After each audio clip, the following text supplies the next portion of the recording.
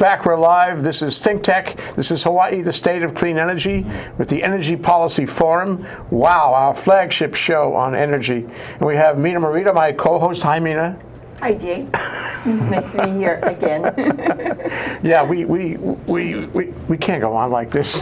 People will start to talk. I know. We have Dave Rolf, our principal guest, the Hawaii Automobile Dealers Association, and a ferocious moderate. Thank you, Jay. You know, you wear your heart on your coat sleeve. What can I say? Yes, ferocious moderate, but neutral is the Easter Bunny. Don't pick sides. And I was telling you that I woke up on May 1st and it was extraordinary. My wife pushed me out of bed and she said, "Jay, don't you know that this is Building Code Safety Month?"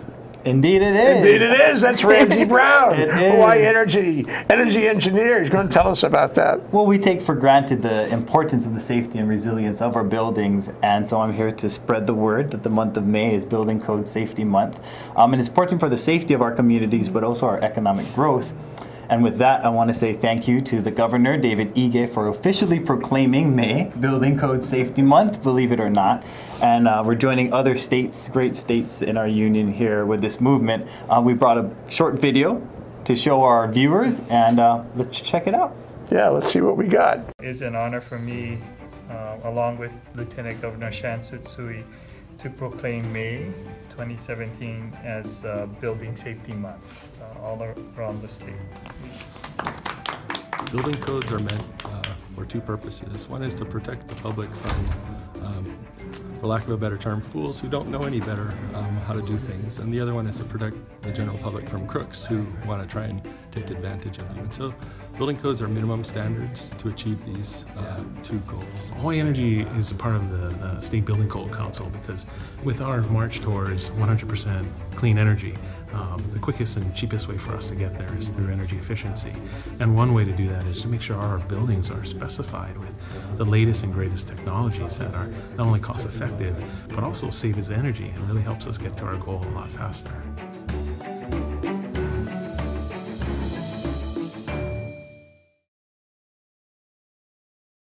Ramsey, All you're right, back. hope you enjoyed the video. Yeah. So I mentioned community safety before the video started, and building codes apply to new construction as well as major renovations. And while buildings are only a small percentage, new buildings are a small percentage of the energy impact. They'll last for the next 30, 40, 50 years as long as this building is around. So it's most cost effective to go in at the beginning, make it as energy efficient and as safe as possible rather than coming back and retrofitting.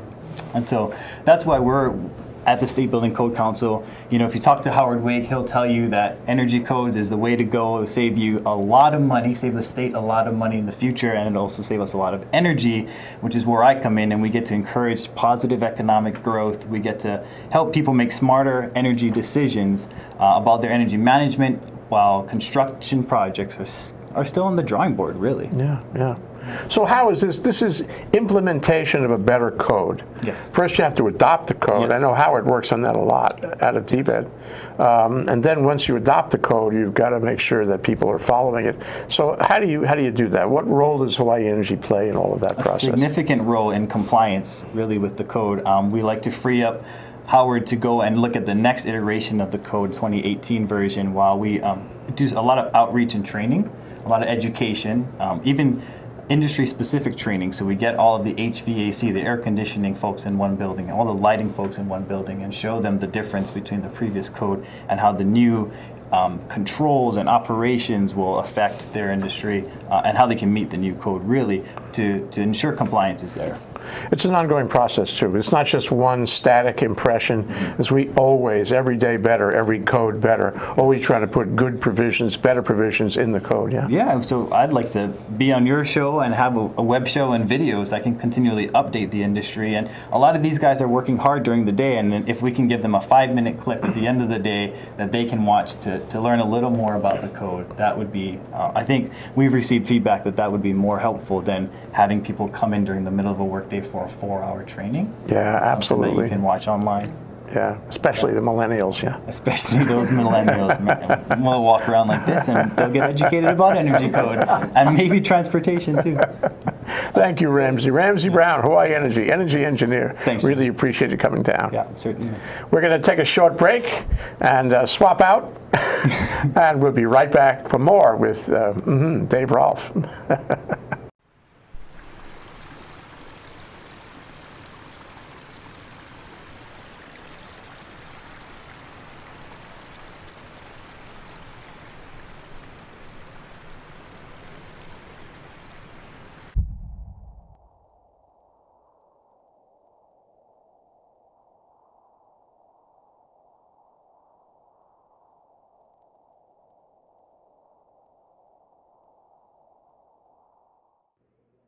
Aloha, my name is Stephen Philip Katz. I'm a licensed marriage and family therapist, and I'm the host of Shrink Wrap Hawaii, where I talk to other shrinks. Did you ever want to get your head shrunk? Well, this is the best place to come to pick one. I've been doing this. We must have 60 shows with a whole bunch of shrinks that you can look at. I'm here on Tuesdays at 3 o'clock every other Tuesday. I hope you are too. Aloha. Hi, I'm Carol Cox. I'm the new host of Eyes on Hawaii. Make sure you stay in the know on Hawaii. Join us on Tuesdays at 12 noon. We will see you then. Aloha. Freedom. Is it a feeling? Is it a place? Is it an idea? At DiveHeart, we believe freedom is all of these and more, regardless of your ability. DiveHeart wants to help you escape the bonds of this world and defy gravity. Since 2001, DiveHeart has helped children, adults, and veterans of all abilities go where they have never gone before. DiveHeart has helped them transition to their new normal. Search diveheart.org and share our mission with others, and in the process help people of all abilities imagine the possibilities in their lives. Bingo, we're back. I'm Jay Fidell. This is ThinkTech. This is Hawaii, the state of clean energy. And today we're talking with Dave Rolf about energy and transportation. My co-host, Mina Morita. Mina, can you introduce the scope of our discussion? Sure. So this month, the Hawaii Energy Policy Forum is focusing on legislative issues. And we divided up the program into kind of 3 segments: the watchers, the doers, and the makers. So the watchers being people like Dave who are at the legislature watching particular measures that they're interested in. The makers, of course, the lawmakers, and the doers, the people that have to implement. So our discussion last week was really interesting. We were looking at it from one perspective, and it was mainly the renewable energy advocates. And one bill that surfaced is House Bill 1580, which setting benchmarks for reaching a 100% renewable energy goal in the transportation sector. And so we thought we'd have a different perspective today as Dave watched the progress of this bill. And while some of the renewable energy advocates have sort of intimated that this bill was killed in the waning hours of conference committee due to big business, you know, that's one perspective. You know, this was a pretty complicated bill, and I think the implementation was going to be challenging. So we'd like to hear from Dave on your perspective of this bill. Well, they say that for every complicated problem, there's a simple solution. That's wrong. And, so I was one of the watchers down there, but I represented a group that's the doers, because they're the ones that have ardently pursued trying to reach the Hawaii Clean Energy Initiative goals. I mean, the auto dealers, I work in representing them. And this bill 1580 set a goal of, I compared it to me doing a 15-foot high jump, and I mean, it just would be impossible for me to hit a goal that high. The big business representative that you mentioned, Gary Slovan, had an even more interesting metaphor. He said that he plays tennis, and he said if he went to his tennis coach and said, you know, I want to play Wimbledon, coach me up to Wimbledon, his coach would say, get a different coach. But if he said, you know, I want you to improve my backhand, that they could do. And so I guess I thought that was such a beautiful metaphor, and I said, Gary, metaphors be with you. It's sort of a Star Wars thing. I heard it here on ThinkTech. So, you know, I said that's a good point. What could we do? How, you know, how could we move the process forward? So that's what we worked on. Yeah, well, I think one of the difficult things, or one of the challenging things about a bill like this is this market is this sector is pretty much market driven and not regulated, where, you know, these kinds of goals in the electricity sector may be a little bit more doable because you're talking about regulated industries. For example, the electric utilities. So how... Well, that's such a perfect distinction, because you with the PUC, you have a regulated industry with regard to the utility and the electric company, and so you could set down a bunch of regulations that would be needed to be required. Right, there were carrots and we can't sticks. tell the customers to purchase the vehicles. It has to be a benefit formula that works, and with gasoline, you know, cheaper than water. I mean, so when you think about it, it's going to be cheaper than water for as far as the eye can see, and that was one of the driving factors moving people over to the electric vehicle. And when gasoline prices went down, the price of a barrel of oil went down. That dramatically changed the formula for the adoption of electric vehicles, and I started changing my charts. And so I think a lot of the manufacturers are trying to wonder about that too. So it used to be there were about 50% cars and 50% trucks, vans, and SUVs, right? And now it's 60-40 with, you know, cars are down at 40% and the SUVs, pickup trucks, and vans, which use more gasoline, but they have more attributes. They can carry more and they can haul and they have other capabilities. People are buying those instead of the car. And so that's a big factor that's changing the adoption rate. The price of gas is changing the adoption rate.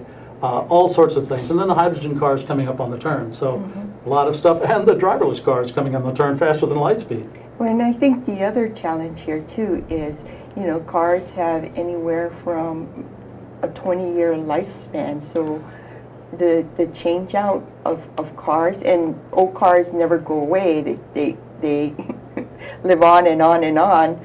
Well, it's beautiful that you said that. I've never heard anyone point that out, that there's about a lifespan of about 20 years on a vehicle. So we sell about 50,000 new cars a year. But you know, about 50,000 go off to the crusher after 20 years. So they kind of go out the back end after 20 years, and they come in the front end, you know, imported into the islands because there's no manufacturing here. So the number of cars on the roadway over the past 20 years, multiply that times 50, and you get an even million cars and trucks. And that's about what's going to stay on the roadways all the way through 2030. And I've just done a chart that says that same number will stay on all the way through about 2045, because people will be walking, commuting more with electronics, and doing electronic commuting from home on computers, and they'll be, you know, located more closer to their work, and you're just not going to have the growth of cars that you've had over the past few years, and it's going to remain pretty constant. So is this a good time to bring up that? I think we have a slide on. Yeah, we have a chart that Dave brought. Can we see that chart? Well, this is called the Golden Gate. Let's take a look at it here. Golden Gate Bridge chart, we call it, and. Okay, how about a shot of this? Yeah, it's called the Golden Gate Bridge chart because it resembles that famous bridge there in San Francisco. And this is, surprisingly enough, the rhythm of car sales. They go down to about 35,000, they climb all the way up to about 70,000, then down to about 30,000, 35,000 again, up to about 70,000, then down and up. And it looks like the Golden Gate Bridge.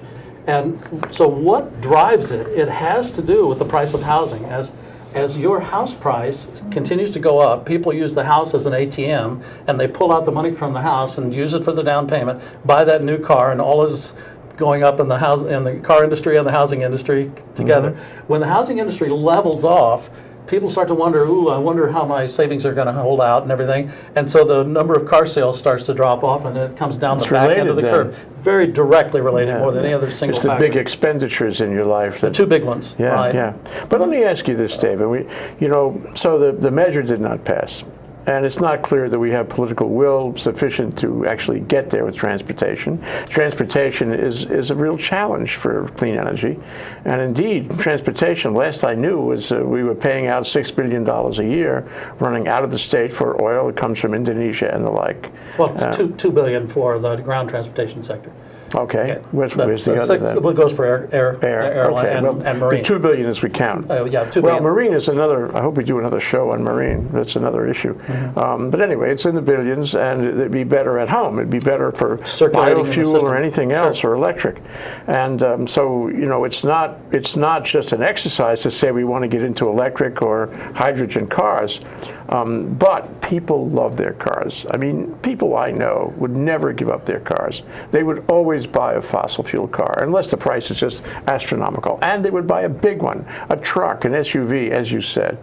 So government has to step in. If we're going to do this, government has to step in. Government has got to make an incentive and disincentive combination of things to actually change the way the community, people, spend their lives and their money. And if we want to, have clean energy and transportation, government has to act. So my question to you is, what exactly should government do? Leadership. Good management, good leadership is the art of making solutions and problems, rather, so interesting that people would want to participate in solving that and having the fun of doing it. So if you made that problem so interesting and cool to kind of work together to solve, I sent a bunch of people a million periods, because there's a million people, a million cars in the islands, and there's also a million people on Oahu. Well, if you page through a million periods on paper, you just are paging and paging and paging and paging, paging. That's all the cars there are. And to change them all to electric vehicles by 2045, it's almost mathematically impossible. Said 20 years is the useful life of a car. Because the rotation out doesn't allow for it's hard to get rid of them is what happens. That's what happens. So what if I said, look, you want to have a fossil fuel car? It's going to cost you $500 a year. And that's our way of telling you, that government has a policy here and you better get rid of it. We're going to keep on doing it. And furthermore, after 10 years or 5 years, it's going to be double that. And the longer you keep it, the more it's going to cost you. All of a sudden, you have an incentive that maybe means something. Well, you have a market disruption. It's what you have, and those things haven't. Okay, as long as you get to your goal. Well, if the goal was participated in with everyone equally and felt it was fair to everyone, but if you start penalizing people because they had larger families, or penalizing them because they had to have a truck and haul things to work, there's a great deal of unfairness involved in that whole thing. So we've said, don't let market disruption come in with things like that. We've even opposed subsidies when they said, let's put a bunch of subsidies on the electric car to get people to buy them. We said, no, let's let the electric car, live on its merits. And I thought, when I came aboard with the Auto Dealers Association, I set a goal of saving each dealer around $40,000. And it took me a number of years, but each year I can show the policies that we put in that saved them about $40,000 per year in various policies. One was eliminating a scrap tire tax at one point, that after the scrap tires were cleaned up. I mean, so the tax has to go away, and Mina was involved in that and did a wonderful job as the chair of the committee in those days. Anyway, bottom line was, if you can show people, if you could hand them and say, here's $4,000 that I think you can have, because you won't have to buy gasoline, and I think that because you're going to have an economy that's like we had before, robust. Yes, so that you could now get $4,000 from the whole making a change that would benefit you through moving to a variety of different ways of transportation. Boy, that are you talking about the energy credit, or I mean, rather the no? I'm just talking about car credit. No, I'm talking about government handing the natural organic $4,000. The natural organic $4,000. Thank you. Okay. I like that. I use that, Jay. Natural organic $4,000. Yeah, well. Yeah. It should interest you as the Bard of Bishop Street. I'll take it. I like that because it's free market. Mina, it's do free you market. like that? I think you're in the same place. Free market Mina. 4,000. Yeah, natural organic free market 4,000. But let me suggest to you that it's not likely to work. Is this what's called dead air? Yeah. Pregnant but can you defend that? Well, I just said people love their fossil fuel cars. We haven't expanded. Let's go back to government mandates. There's a transition going on here. And are we jumping to renewable fuels, or are we transitioning? And part of that transition is, cars are a lot more fuel efficient in the last decade. I mean, we're moving in a different direction with cars, and technology is just bearing down on us really quickly. one of my personal concerns is that, we're focusing on a really small piece. We're not setting the stage for transportation transformation. What is the role of autonomous cars in the future? I mean, are we opening up the door for that too? So there's a lot of changes happening. Very interesting point. And you and I have talked about that before. I said to Mina, and one of our guests, I think I said, autonomous cars will bring 100% electric, because an autonomous car is a highly computerized, machine, and therefore it's only likely, it's most likely, 100% likely, that the autonomous car, an electric phenomenon, will be an electric car. And whether you or somebody else said, not necessarily, Jay, because fossil cars are, they're very high tech too, and you can have an autonomous car that is a fossil car. I wonder how you, and for that matter, the dealers feel about this. Well, excuse me, but I think you'll split the difference. I'm seeing an awful lot of car companies coming out with that electric vehicle aspect of it, but it has a gasoline vehicle backup range extender, so it kind of, the answer is both ways. Yeah. And by the way, that driverless car is going to be here, I can throw them on a PUA from here to hit the date. It's 2020, 19 car makers are coming out with autonomous cars, driverless cars, by 2020. Now, we already had them at the auto show. I mean, we had a level 1 and level 2. And so there's 5 different levels of autonomy. The first one is, the 0 level is there's warning lights and things that you have just on the dash. But level 1 of autonomy is that it'll have cruise control, but you still have your hands on the wheel. So it's hands-on. Then level 2 is hands-off, and it'll change lanes and it'll do a number of other things. Actually, it will park itself, so that's level 2. Level 3 is eyes-off. You can actually watch a movie during level 3. Level 4 is I can be in the back seat asleep, mind-off. And level 5 is a robotaxi. I'm not even in the car, and there's no wheel, and there's no brakes, and it just runs around. So 5 levels. Number 5, I have this image. You want to send something, a gift maybe to your friend, your family. You put it in the car, have the car drive, and take it there. You don't have to be in the car at all. So before we run out of time, my question to Dave is, okay, so we were at the early stages of getting a whole bunch of different interests at the table at the legislature, and discussing a vehicle. What's the next step, do you think, to come up with good policy that moves us forward, moves us forward, and how do you see that happening? Thank you. Any hunter knows that to hit a duck in flight, you have to shoot ahead of the duck. So we're all sitting out here to say, let's shoot ahead of the duck, and here's what we have to do. First of all, you have to get control of the whole rail thing. That sucks a lot of oxygen out of the room and takes away a lot of our opportunities, because money's fungible, and if it's all sitting over here in this pile trying to solve that one point-to-point situation, I think that'll help a lot with development of housing and development of jobs and all sorts of things. That's what it's supposed to do. But solving traffic and solving all the other things that we have to do, that'll have to come with cars, and probably autonomous cars, and eventually electric and hydrogen cars. And so we have plans that shows how to do that. I actually did the chart all the way up to 2045.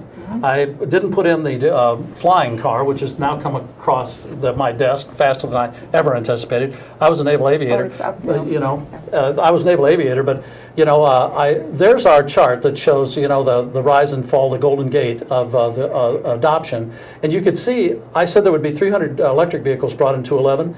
Well, I couldn't get them here because we didn't have them in the island. So I phoned Nissan, and they said, yeah, we'll make you the rollout market, and so most of those were Leafs, and then the next year was 675, and the next year we hit those numbers. But when we got to the 2016 and 17, we said we'd have to have a real push up to keep this going, and it would be a big education push.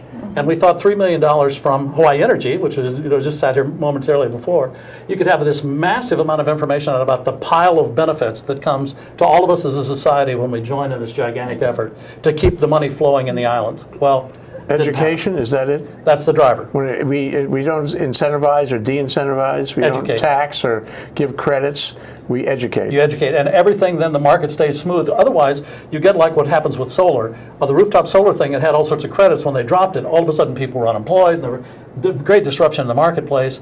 And we've seen countless situations where there's big tax credits and everything taken away, and people are just left high and dry without jobs.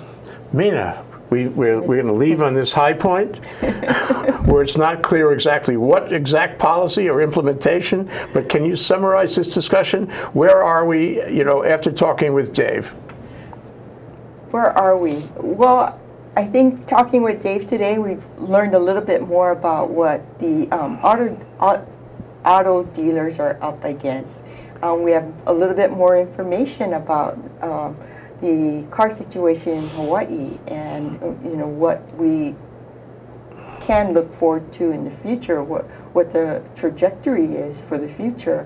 So I think we have to be a little bit more realistic on how we approach, and that we approach in facts, and always with our mindset on how we create the best market solution moving forward in this sector.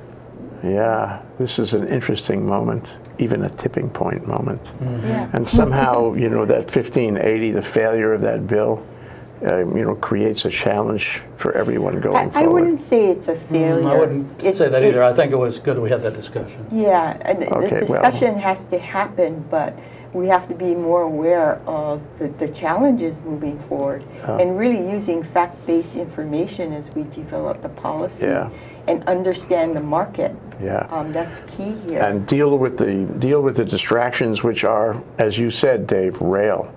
We've got to get that. What do you say? Under control. It has to be under control. I mean, and probably brought down on the ground and finished, and so that we can move on. I just don't see how it can be finished with the dollars that are out there. It takes so many dollars away from all the other things, like charging stations and like hydrogen fueling stations and all the infrastructure. And I'll tell you, when the autonomous car comes in, it puts in those little small wave transmitters. That all has to go in on the utility poles. So, oh my goodness! I mean, there's a lot of infrastructure that has to go in for the driverless car. Yeah. And remember, if you had $5–10 billion, you could put a lot of charging stations out there. Well, and I think again, this is another area where large investments have to be made to have that supporting infrastructure, and so what we need right now is certainty. We can't be changing policies every election cycle. Yeah. These are Amen to that. These are long-term investments that need to be made, and I sound like a broken record. No. But that's why it's so difficult. Well, thank you, Mina Morita. Mina Morita, former chair of the PUC, former legislator, and now a blog writer and a consultant with Energy Dynamics. Wonderful to have you here as co-host, and I'll see you again next week. And Dave, Rolf, it's always great to talk to you, Dave. The BART of Bishop Street is so important for us to understand the nature of transportation in Hawaii. Thank you, Jay. Aloha.